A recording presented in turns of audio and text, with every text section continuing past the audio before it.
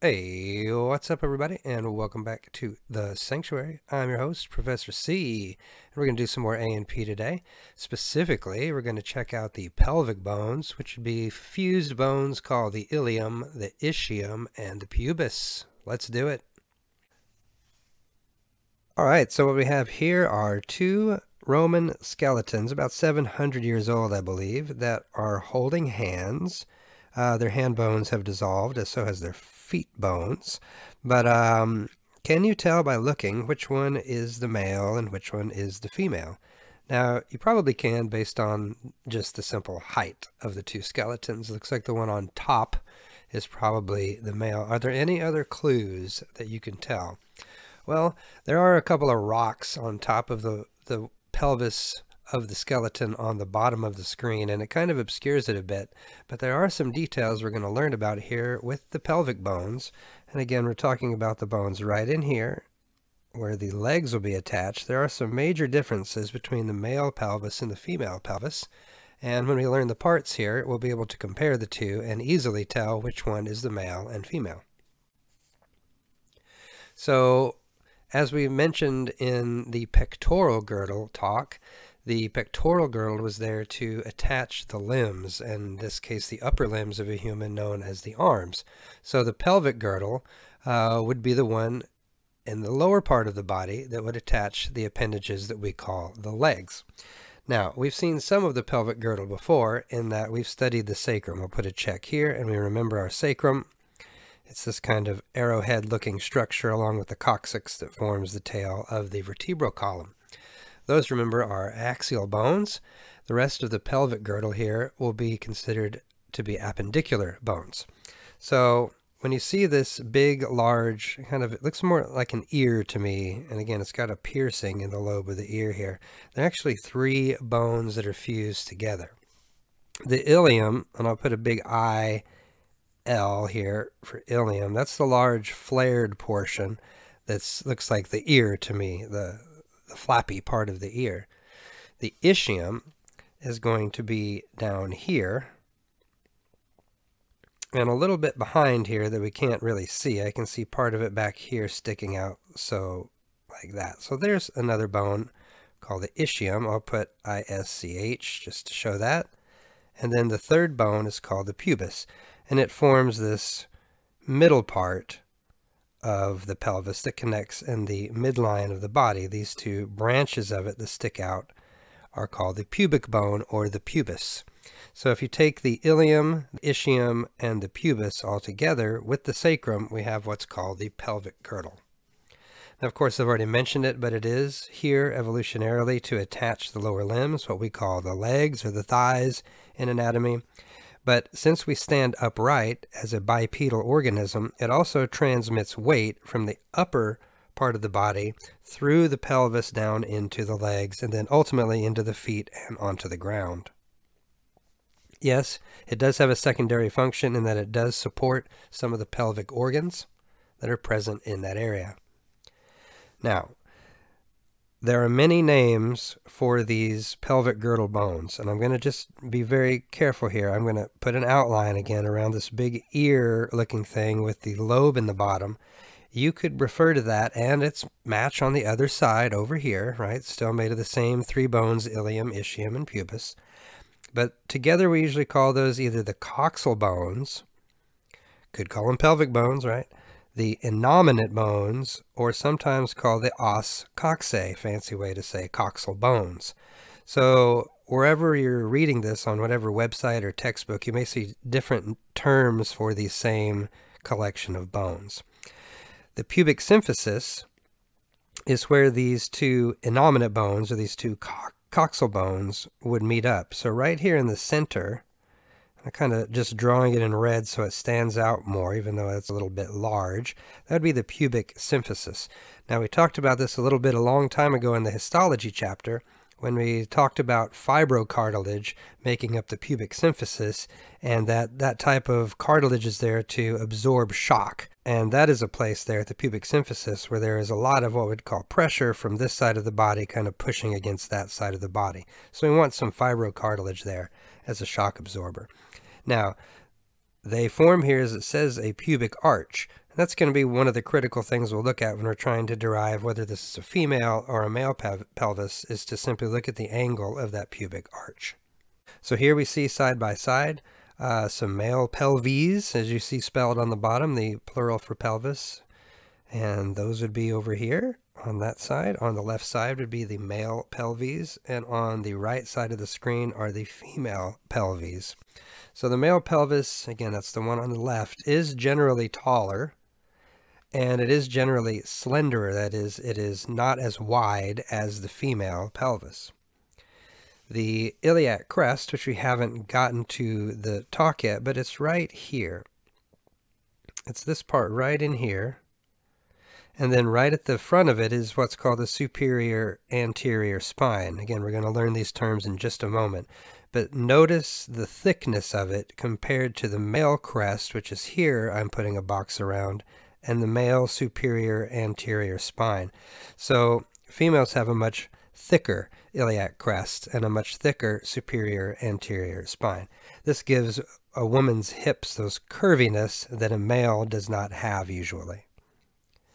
Okay, if you look at structure number 1 that's labeled there, we've already seen what's called the pubic arch. And in a male here, there's a little symbol for male, you can see how narrow that pubic arch is compared to the female. We'll draw right there, the female symbol.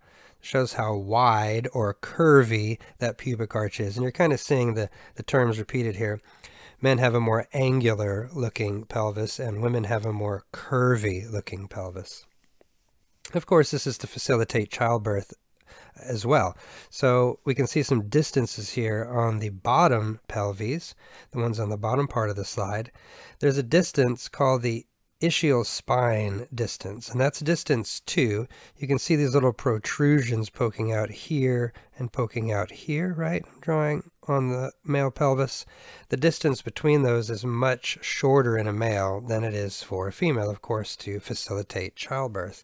That would also mean that structure 3 here, which I'll kind of outline like this perimeter of this thing called the pelvic brim, and you can definitely tell on the female pelvis on the right how much wider that pelvic brim is and how much smaller it is on the male. Looking at the tailbone, again the coccyx and the lower part of the sacrum sticking down, and I'll just kind of show it like this, put the V here. You can see how the male coccyx, the male tailbone, is totally in the way. If you're trying to deliver a child, that tailbone is going to cause some problems. So in the female pelvis, you should see the tailbone pushed more posteriorly to make room, again, to facilitate childbirth. Okay, naming each individual piece of the innominate bone, again, that's what you can call that. You can call it a coxal bone if you want, or some of the pelvic bones. Those are all correct things. Let's put some terms to these pieces here. Let's start with the iliac crest, but let's illustrate it. So somewhere in here, and it's different for every book, you'll see it labeled a little bit differently. I'm just going to put IC for iliac crest, somewhere right around there. And then what you usually jump into in formal lectures are the 4 spines of the ilium. And remember, I'll just write it again here so we don't forget it. This is the ilium up here. If you spelled that ILIUM, if you put an E there, it would actually describe one of the digestive tubes called the ileum. So let's make sure we spell ilium with 2 I's, ILIUM. So there's the iliac crest on that flared portion. Now let's take a look at the spines. This is the anterior superior iliac spine, meaning that's in the front, anterior, and it's the one on top, anterior superior iliac spine. If you put your hands on your hips, as they say, and you feel those bony protrusions sticking out forwardly, anteriorly, you can actually palpate those anterior superior iliac spines. Now, the anterior inferior one is right below it here, so I'll put anterior inferior iliac spine. Of course, to find the posteriors, you just roll over to the back of the bone. So the posterior superior is here. I'll put posterior superior iliac spine. And the one underneath it is the posterior inferior iliac spine. So there's the major parts of the ilium you see on almost from high school level up into the higher anatomical levels, those are the main parts you talk about of the iliac portion of the innominate bone. Now, let's change our color just a little bit here. The sciatic notch. This is the greater sciatic notch right here. And it's called that because it's the larger one. Now we're going to see here a lesser sciatic notch. And that's how you can spot those. They're on the back of the bone. They're on the posterior side where you see those posterior, superior, and inferior spines of the ilium. So we do see the two sciatic notches, which will facilitate structures, including the sciatic nerve passes through those areas. Now in between them, right here, is the spine of the butt bone, if you want to call it that. So remember, talking right about here somewhere would be the bone called the ischium. I'll kind of write it here if it will show up. The ischium. So the spine sticking out in between the two sciatic notches is called the ischial spine, and I'll just write it like that so I don't confuse it from any other spine. And then below that, this lump down here that's very prominent when we see the innominate bone from the posterior side, this is called the ischial tuberosity. I'll just change my pen so we can see it. IT, the ischial tuberosity. The next part I usually deal with is the bowl, and bulum is kind of means like a small bowl. Aceta is an old word or a root word referring to oil. So when you say acetabulum, like they pronounce in English, an acetabulum is a vinegar bowl or an oil bowl, what people used to wash their fingers in before there was, plumbing inside of a house. They would dip their fingers into a bowl full of vinegar to clean off their fingers before eating. And I think you can see the acetabulum. I'm going to put a red ring around it right here. There's the acetabulum. It looks like something's going to fit in there, and you're right. That's where the head of the femur or the thigh bone will fit in, connected by some ligaments. Now, if you can look inside the bowl, the vinegar bowl, the acetabulum, there's a smaller bowl right here. That's called the acetabular fossa. Again, fossa meaning an indention or a depression in a bone. So within the acetabulum, which I'll just label with big A, is an acetabular fossa. Inside there you'll find a ligament that hooks onto the fovea capitis of the femur bone when we see the details of it in the next talk. Now this next structure here, the acetabular notch, is a little tricky to find. I can outline it right here, and if you could turn that bone just a little bit, you'd notice that that acetabulum, that vinegar bowl, has a crack in the side of it. Almost look like someone took a bite out of a styrofoam cup, if you've ever done that before. So there is the acetabular notch, and it is tough to see from that aspect. If I could push this bone backwards a little bit and kind of tip the ilium over, I could see that acetabular notch a lot better. Okay, now we've seen most of the structures here dealing with the ilium and the ischium and the acetabular features. The only thing we're missing now is the pubic bone, or the pubis. So I'll change colors again, and you can really find the pubis bone easily because it surrounds this large hole here called the OF, the obturator foramen. And there's going to be a large nerve called the obturator nerve that's going to go through there at some point in our future. Now, I said you can see the pubic bone, but in this aspect it's hard to see the whole thing. So let me get rid of a little bit of my acetabular ink here. And I can do it like this. It's going to come out like a point. Now, some of it's hidden behind the acetabulum. That's the problem with this aspect, is some of it's hidden from us. But this down here is a branch, and this up here is a branch of the pubic bone. And then we have something sticking out as a point right there. And that's how to find these last three parts. So the inferior pubic ramus, ramus meaning branch, is right there. This would be the superior, oops, let me do that again. The superior pubic ramus, spelled out for you right there. And you can barely see it, so I put a star there just to indicate this one you can't see very well from this aspect. A lot of it's hidden behind the acetabulum. But the pubic crest sticks out fairly well. I'll just put PC here for the pubic crest, making up anything in blue there would be part of the pubic bone. Okay, so there's a pretty good run through of the posterior aspect of the bone. But what if we flip it over? Obviously the acetabulum is going to vanish from our sight, but what else can we see if we look at the anterior view of the innominate bone? Let's check it out. Okay, iliac crest again. Somewhere in here, depending on which text you're looking at. And right in front of there, we should see the anterior superior iliac spine right here. Again, the one you can put your hand on your hip. You should find then an anterior inferior, which is the one right here, anterior inferior iliac spine.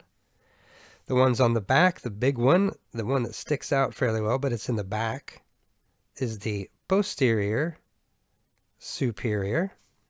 And then of course go down a little bit and you can find the posterior inferior. So there are the four spines and the crest of the ilium. Greater sciatic notch, of course, is back here, right under that posterior inferior spine. So there's the greater sciatic notch. That means the lesser one is there, the lesser sciatic notch. And if we remember from the slide before, in between them should be a spine of the ischium, the ischial spine, right there. Now you can see these pubic rami very well from this aspect, so let's check it out. The inferior pubic ramus would be here, pretty much this whole branch right there. So I'll put inferior ramus of the pubis. Here now we can see quite well the superior ramus of the pubic bone. And then sticking out from any aspect, you can see this quite clearly. That's what would meet with the other side to form the pubic symphysis, or the symphysis pubis. That would be the pubic crest. There should be fibrocartilage there in between it and the other side when we put them together. Now, of course, the obturator foramen is the hole formed by the pubic bone and the, well, it's actually formed by all three, but mainly the pubic bone and the ischium wrap around that obturator foramen. Right, just as a fun little side note here, whales are mammals, remember. That's the first thing we have to remember about them. They're not fish. They're not like a shark. So whales, if they're mammals, they should have a skeleton that's very similar to ours, and they do. And if you look at a whale's skeleton, you will notice that it does have a pelvis. And the question is, why would it need a pelvis? Remember, the function of a pelvis is to attach lower limbs. So are you telling me that a whale has legs? And I actually am telling you that. Let me show you the picture right now. If you look at a whale skeleton, and let me change to say red here.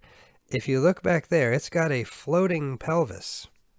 And it still has the bones that we think about, right? There's an ilium, there's a pubic bone, there's an ischium. It's still got all three of those bones. It even has a rudimentary femur and a tibia.